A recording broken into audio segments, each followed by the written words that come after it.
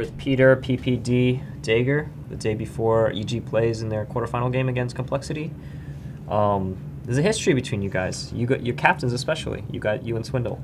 I wasn't a captain in Han. Okay. I was just a lowly support player. We try not to feed. And the rivalry in Han, what was that like? I don't know, a lot of teenage angst, I suppose. Mm-hmm. So.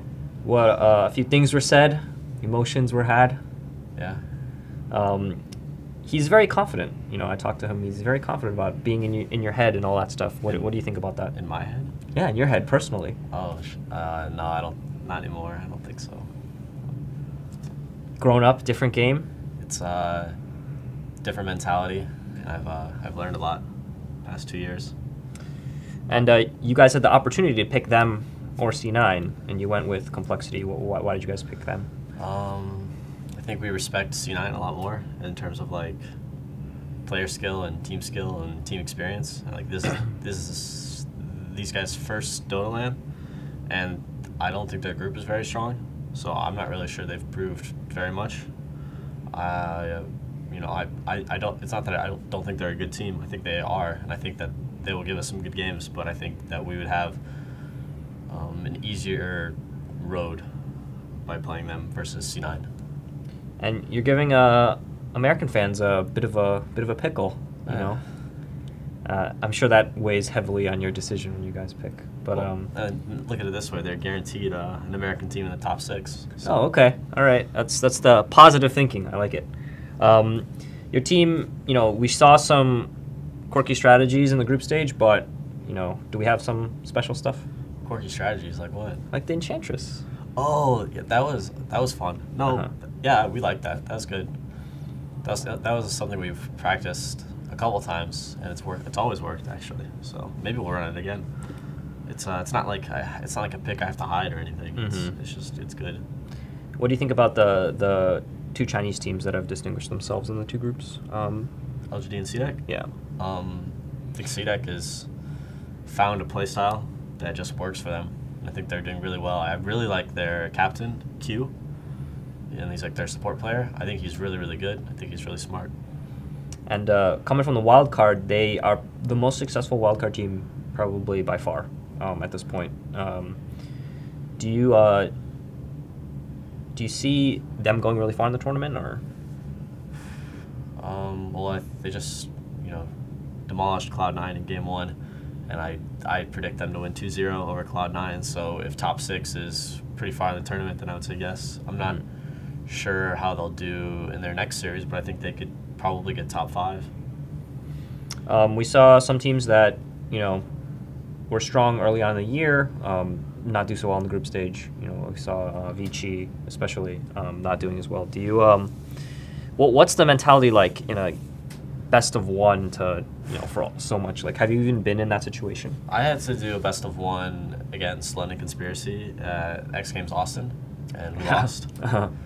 And it's first off, it's like there's no way like Dota is supposed to be played that way, but it is what it is, and it's I try not to ever have myself in that position. So we practiced and tried really, really hard in the group stage. For the teams that are in there, I don't know. I could put myself in their shoes. I've never been in that position. I would be probably freaking out for the amount of money that's put in place for that one game. So, well, you guys get to watch. There's 4 best of 1s today, 4 teams going out. Yeah.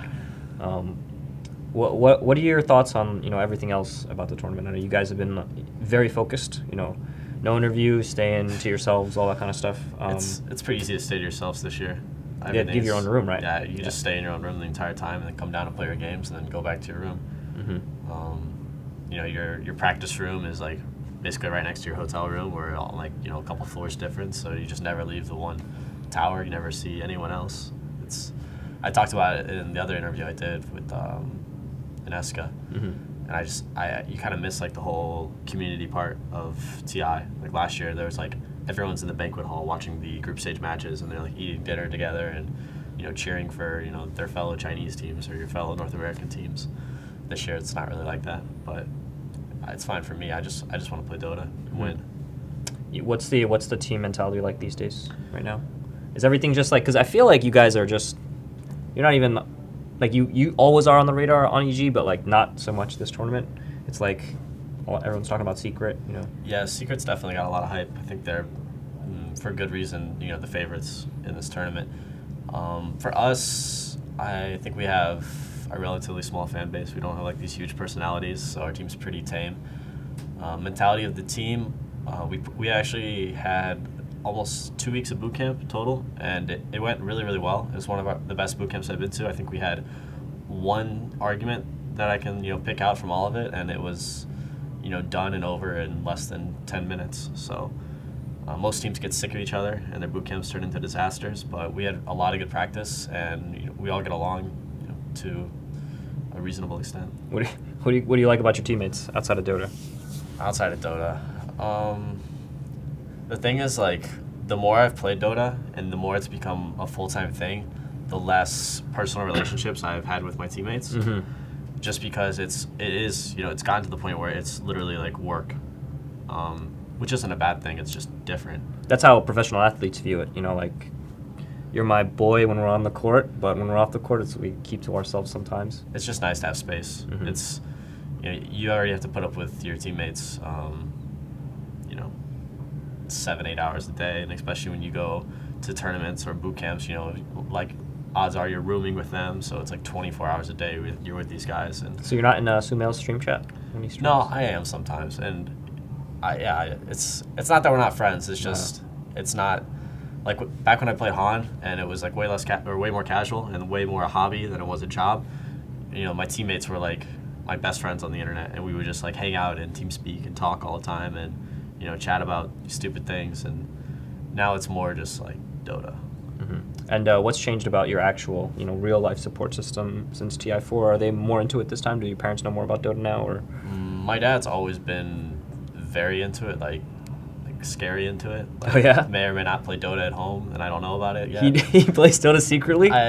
Wow. He's very involved. I'm not sure. He may or may not be that EG fanboy on Reddit that's like defending me all the time. I'm not sure. I like to think that he's, you know, keeps his mouth shut and doesn't post and doesn't play That's Dota. crazy, Does actually. normal dad things, but he'll definitely listen to this interview and give me some crap for this comment. Oh yeah, for sure. Does he give you draft advice? All the time. Okay. So what's his draft advice for the group stage? He was actually pretty tame this time. Okay. It's there's been like, I know Sam's dad, Bulba, our coach. His dad messaged him and said like, watch out for bounty hunter or something. He's like, tell Peter to watch out for bounty hunter. and it's helpful advice. Yeah. Bounty hunter gets picked. Dads are funny. That's all. Yeah. That's all I have to say about that. You wouldn't have considered bounty hunter at all. That's if true. not for Sam's dad. Sam's dad, MVP. How is Sam helping? Is he good? Sam's like, he's like an outside perspective that I can bounce ideas off of. So a big thing that we've done, just an example, is we do like mock drafts where I'll draft, and me and Fear basically will draft with like Aoi and Universe chiming in a little bit. Sumail, dead silent. Which one of my tempo cores are you going to pick me this game, Peter? Yeah, and then Sam will be like, you know, on the other side of the room with headphones on, music on, so you can't hear us talk, and he'll be drafting like he's the other team. So it's really good practice, and he's like, I mean, he still kind of understands what we think, but he still has like a very outside perspective, and he's good at putting himself in the other team's shoes. So he can like simulate the other team. Like, does he draft differently when you're playing? Like, let's say you're playing against LGD, he'll pick like LGD style, like. Yeah. So it's nice to be able to get a plan. Like when we went up against CDEC in the last part of the group stage, you know, there's a lot of points on that match, and it was our only match that day. So the night before, you know, we ran a couple of mock drafts and just like really like hammered it out. We're like, all right, this is what's gonna happen if we do this. They're gonna do this, and literally just everything we did just like was exactly what we thought, or everything they did was exactly what we thought they would. Okay. So hopefully you guys did you guys do a lot of preparation for Complexity? Yeah, I think we spent like one entire day on our first draft, and then the next day we spent like half the not the entire day, but like probably like 2-3 hours for each side, like Radiant or Dire, like depending which one we get, kind of a thing. Do you feel a little bit of extra rivalry against these guys, or at all? Not really.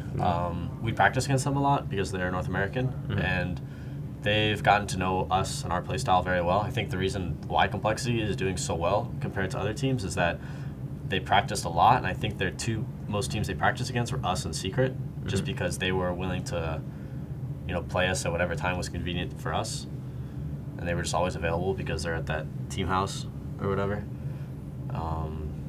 Yeah, so I mean, that's the best way to get better, is to just practice against better people. Mm-hmm. And you guys, I guess if you guys are practicing against each other, it can't be that no actual animosity. No, that's like, all that kind of stuff is pretty much behind me. I don't really harbor any like ill intent towards any players anymore. It's not like... You've grown up. I've matured, for sure. Yeah, just like our tours interview. He's trying to be all professional. It's hard not to be PC in a game that's this popular. Yeah. Okay. Well, do you have any last words for your fans, friends, anything like that? Just thanks for watching. $18 million is a lot of money. I'm hoping I can bring some of it, or keep some of it here in the U.S. Okay. Yeah. Hoard it. Yeah. Well, you're probably bringing more because the contributions from all over the world. You're improving your stimulus package to the U.S. economy. Got to bring that home. That's right. All right. Well, thank you very much. Good luck tomorrow. Thank you very much.